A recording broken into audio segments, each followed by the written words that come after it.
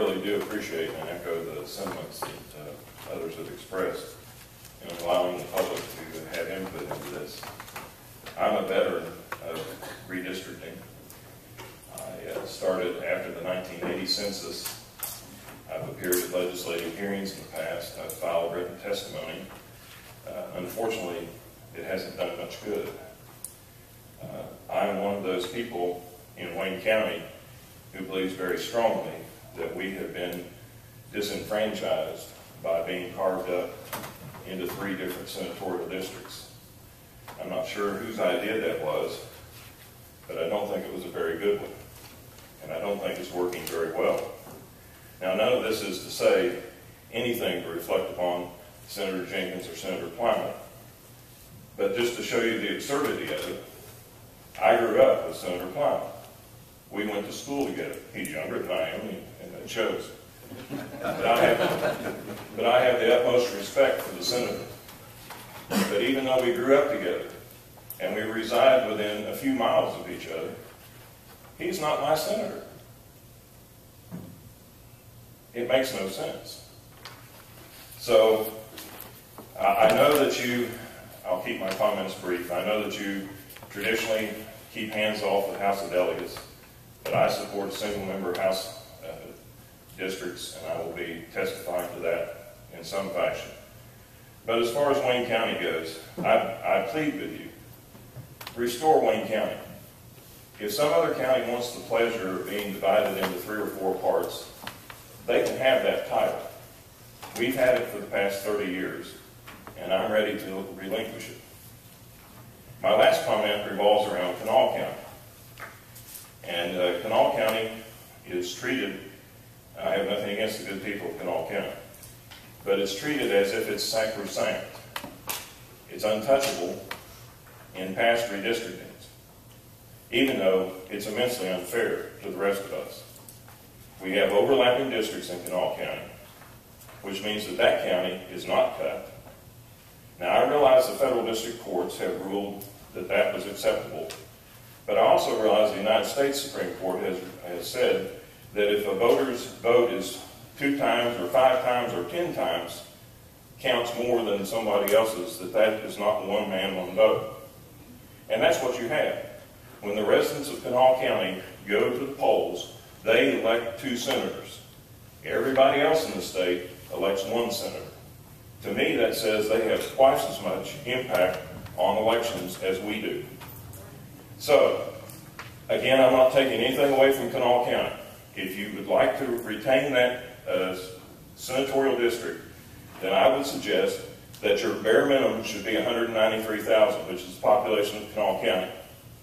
Put Wayne County, Cabell County, and Putnam County together, and you have about 194. Give us 4 senators. And only 2 of them would be able to be elected from any one county. It's as fair as it gets. And you can do that in other places, in the Eastern Panhandle. You could do it in North Central West Virginia, perhaps in the Northern Panhandle. The more rural areas, we probably aren't going to be able to do something like that.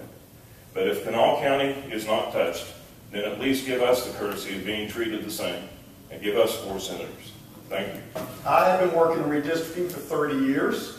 I'm for single-member districts, and let me first start with the standard in the state constitution for state senatorial districts.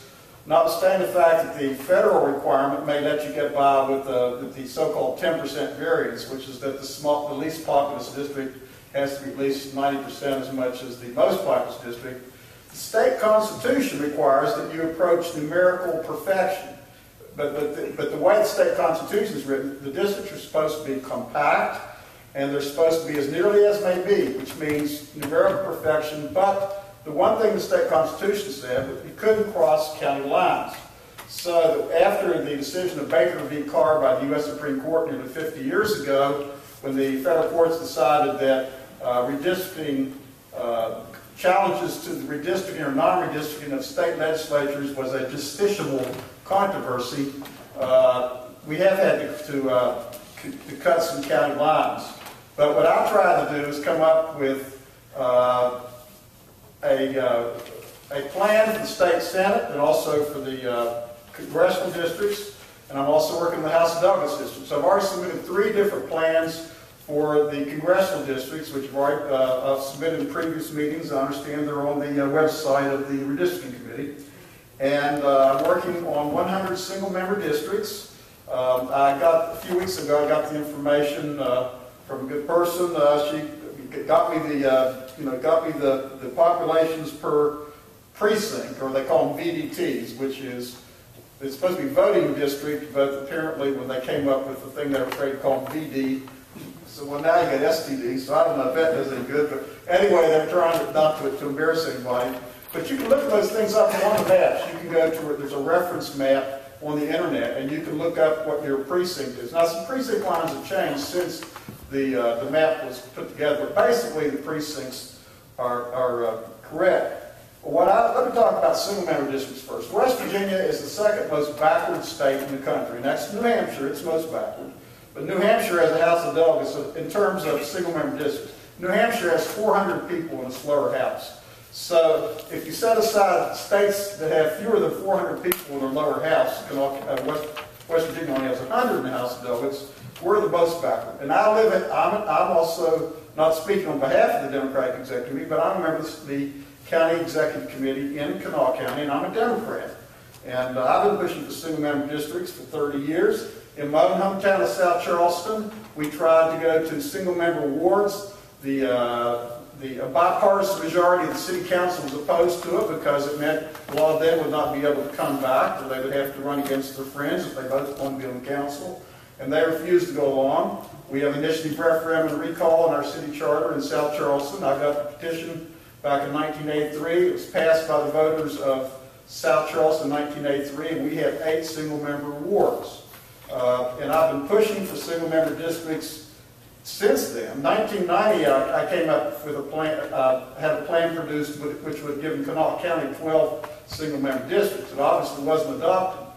But the person who was pushing single-member districts for the House of Delegates after the 9th census was a gentleman named Charles Dameron, and I believe he was from Leon and Mason County. He's now deceased. But he wanted to have 100 single-member districts for West Virginia. This is not a Democratic issue or Republican issue. 40 of the 50 states have only single-member districts in their lower house. We are next to New Hampshire the worst, and I live in the biggest in terms of members of a multi-member district in the whole county. And I'll make this point. I'm making Kanawha County, but I'll do it just to give you an idea. Have you all watched the Waltons? You know, you got Esther and Zebulon and Olivia and John Boyd.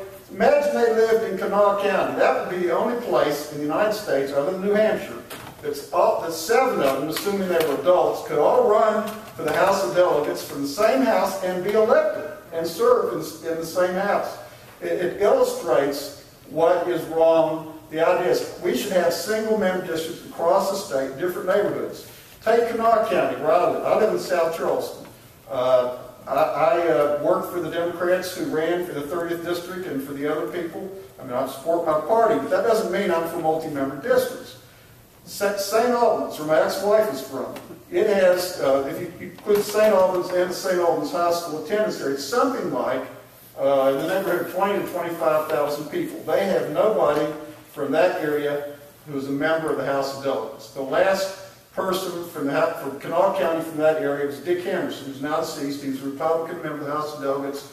The bridge between St. Albans and Nitro is named after him. Then let's take the Upper Kanawha Valley. That's called the Riverside High School attendance area. That area, that's where you have a lot of straight Democratic votes that get Democratic politicians elected countywide in Kanawha County. In my lifetime, the only 2 people I knew or was acquainted with who were from the Upper Kanawha Valley were Leo Kopelman, a Republican from East Bank, and Rudy Sechrist, a Democrat from the city of Bell. So it's been years since either of those people was on the House of Delegates. So we have several people from Charleston, 2 from South Charleston. I've already started working my plan for 100 single-member districts. I hope to get a sponsor. That person said he would agree to sponsor it. And I have already worked on Mason County. Mason County should, I had one plan I already worked out in Mason County. You'd have one single-member district that would be wholly within Mason County, and another single-member district would be mostly Mason County and part of Jackson County. It certainly is capable of being done, and it's long past time. Let me talk about the state center redistricting now. Now, I submitted a plan over a month ago, but I didn't have all there were only 7 counties I was going to divide, and I didn't have the access to the precinct data then, so I asked the Senate Redistricting Committee to forward it to Joe Vaughn's office and gave her instructions. And then, after that, I got the information, so I submitted a revised plan. Well, our stuff kind of crossed in the email, so Joe Vaughn and her people were very good in following my instructions, but before before they sent to me, I changed a few little things. Let me say first, since we're in Cabell County, I agree with the gentleman who said they should not split Wayne County. Wayne County should be kept intact. In my opinion, every county in the state, except that has less than 1/34 of the state's population, it makes no sense to divide the smaller counties if you're sitting and representing people as opposed to protecting incumbent legislators. So before Baker v. Carr was decided, all of Wayne and all of Cabell were one state senatorial district. When the legislature started carving things up, I think they split the wrong way. See, I think you split the big counties. If you have to split a county, don't split the small counties, split the big counties. Split Kanawha County, split Cabell County, split Monongalia County. Monongalia County and Cabell County each have a little bit over 96,000 residents. Well, that's about 1 3/4 times the population per state senate. So what I say is, change what you did 20 or 30 years ago, put all of Wayne County and part of Cabell County together as a senatorial district, and put the other part of Cabell County in with Lincoln and several other counties. And that way, not only will Wayne County be put together again, but Cabell County will have a shot at 2 senators. A guarantee of 1 and a shot at 2. So basically what I did in my map was to put all of Wayne County and certainly Huntington is both in Wayne and in Cabell, so you put all of Huntington in with that district, and also the Ohio River area, and make that one senatorial district. And then the other areas, such as, say, Barbersville and Milton, they would go into a district of Lincoln County. And again, the people there would have a shot, not a guarantee, but a shot in a district composed of all of Lincoln, all of Boone, part of Raleigh, and part of Cabell, of electing a second senator from Cabell County. But splitting up Wayne County, to me, makes no sense.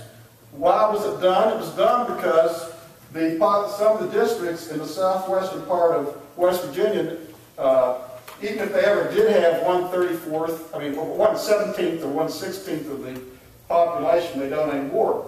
If you look at the figures, if you add up Mingo, Logan, Wyoming, and McDowell counties, they're just a little bit over 109,000 together.